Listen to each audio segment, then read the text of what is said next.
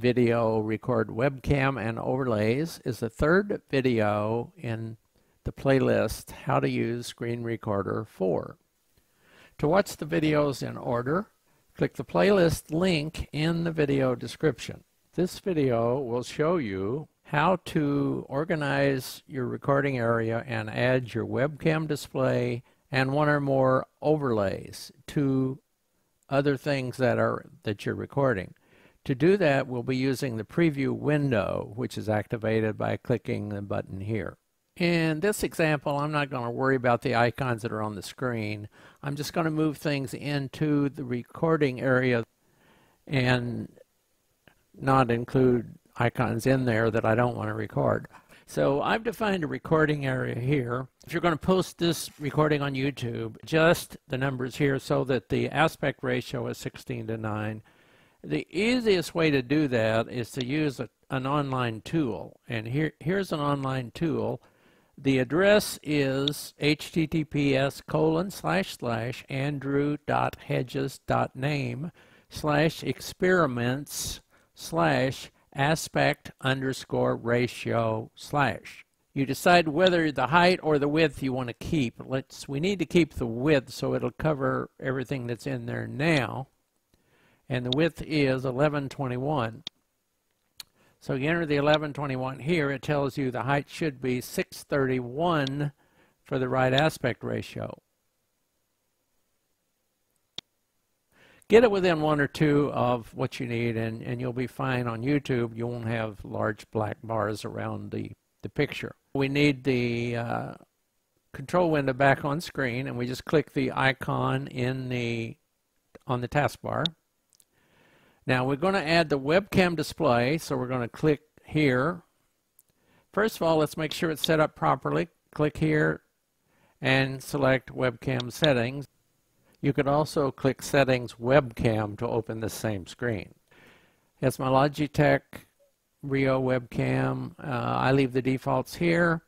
I'm not going to worry about the chroma key on this display. And other than that, all those settings are okay. I didn't make any changes, so I can just cancel it. I've turned it on by clicking here. Here's a thumbnail of it, and when I hover over it, it shows me the full display. But it doesn't show in the recording area. Now the way to do that is to use the preview display. So click this to turn on the preview display. Move the preview display and resize it so it doesn't overlap the recording area. Now it'll show you what your recording will look like, and you can see the items that are here, and you see the webcam and 2 overlays that I've defined. Let me first of all move this. It's covering one of my items, so I'll move that so that nothing that I was going to record is being blocked by any of the items. You can change the size of the webcam display by dragging the corners. And you can move it around by just clicking anywhere in it and dragging it. On the overlays, the way you turn those on and off is clicking here, but the way you set up which overlays you want to use is you click here. You get this screen here, and it shows you the overlays that you've input to Screen Recorder, and you turn them on and off by clicking the eyes. You can also make them transparent or opaque by dragging this back and forth on each one. If you want to add more images, you can click here and browse and select more images to add to this list. I'll go ahead and turn off one of the overlays. That's the trees. That's this one. I'll turn it off. Now I'll close this window. Now I have one overlay and I have the webcam display. If I want to make some adjustments to the webcam, I can do that also by clicking here and clicking the webcam settings at the bottom. And the webcam settings can be changed by clicking here. And there you have the standard things, the brightness and the contrast. And if you wanted to go to the camera control, you can zoom the webcam, and if you have zoomed it, you can change the field of view up, down, or left, right.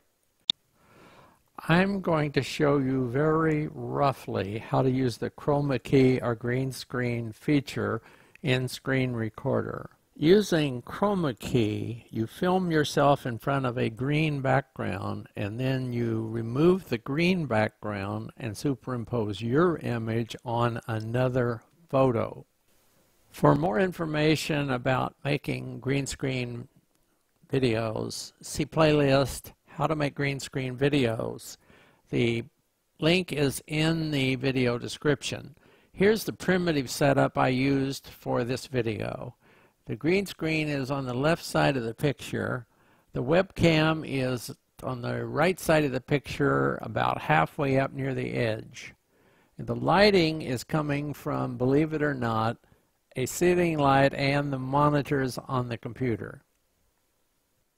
But I really recommend, if you're doing serious green screen work, that you film yourself in front of the green screen in the garage using a DSLR and then process that video with your CyberLink PowerDirector's green screen processing capability. You'll have much better luck than if you're trying to process it in Screen Recorder's.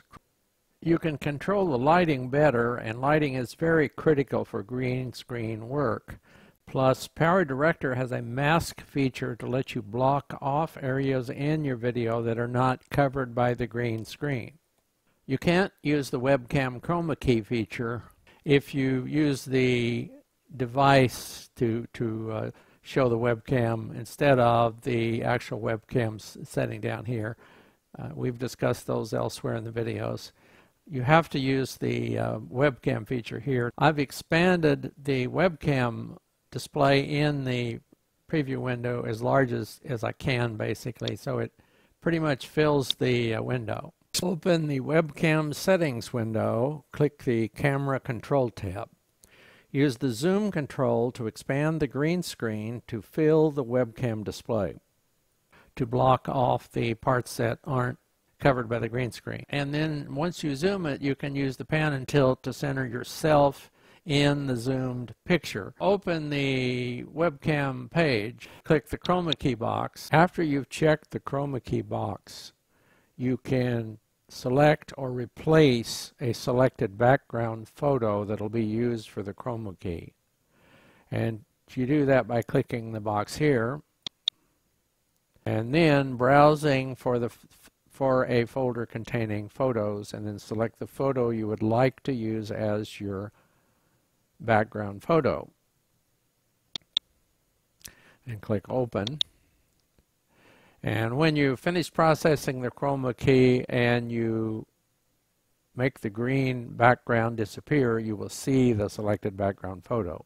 If you want to get rid of your selected background photo, you can click the Delete icon here.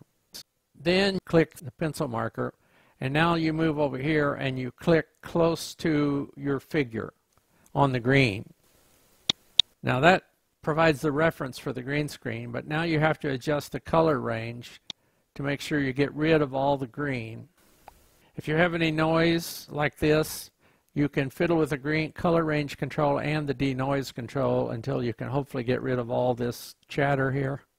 So first let's try the color range a little more. It looks like we did it okay. Now we can close this screen. Notice my hair is fluttering. It's very difficult to get rid of the hair flutter. If you use an orangish background, that will get rid of a lot of it. If you use a bluer background, you may have a lot more trouble with the hair flutter. So that's pretty much it. Now you can go ahead and record whatever it is you want. What I really suggest you do is record yourself in front of the green screen at your computer if you must, but then process it with CyberLink PowerDirector and use the chroma key feature there to mask and adjust and get rid of the green, replace it with any background that you want to select. You'll have much better results if you do the processing in your PowerDirector video editor. But also I would really recommend that you don't try to do the recording in front of your computer unless you're actually going to stream live with one of the more deluxe versions of Screen Recorder. Then you can process it in front of your computer. But if you're not going to be streaming it live, I would suggest you actually record it in your garage away from your computer and then process it in PowerDirector to do the chroma key processing. If you do that, you'll have much more room to set up adequate lighting. Lighting on a green screen is a very critical part of doing green screen videography. You can get rid of the hair flutter and things like that. I can go ahead and put an overlay on there just to spice it up a little bit. So I'm going to shut off the program making the tutorial. I'm going to do the actual recording here, and what it will show is just this. And then I will insert that in the video, and you can see what the final result is of the chroma key feature in the screen recorder. So this is the actual recording made with screen recorder. This is the end of the actual screen recorder recording. The next video in this playlist is Record Games and Apps. That video will show you briefly how to record games with screen recorder, and it will show you how to record apps or open folders using the Lock to App feature. If you enjoyed this Tom's Tech Notes video, please like it and please leave a comment. To watch my other videos or to read many computer help articles, please visit my YouTube channel or my website at the URLs shown here. There are also links in the video description. When thumbnails appear, click the thumbnail at upper left to open the playlist containing this video. Click at lower left to watch a video especially recommended for you. Click my photo to visit the Tom's Tech Notes YouTube channel. To subscribe, click the red button. If you don't see the red button, hover over my photo to show it.